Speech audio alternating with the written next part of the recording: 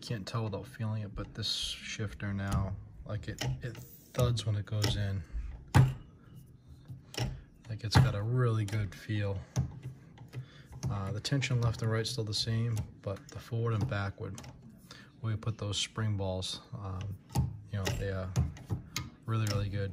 So, you know, we take this TH8A and turn it into a real nice race shifter now. So I can't wait to get this back on the sim. Nice setup for sure. So the short throw shifter, 3D printed riser, the 3D printed internals.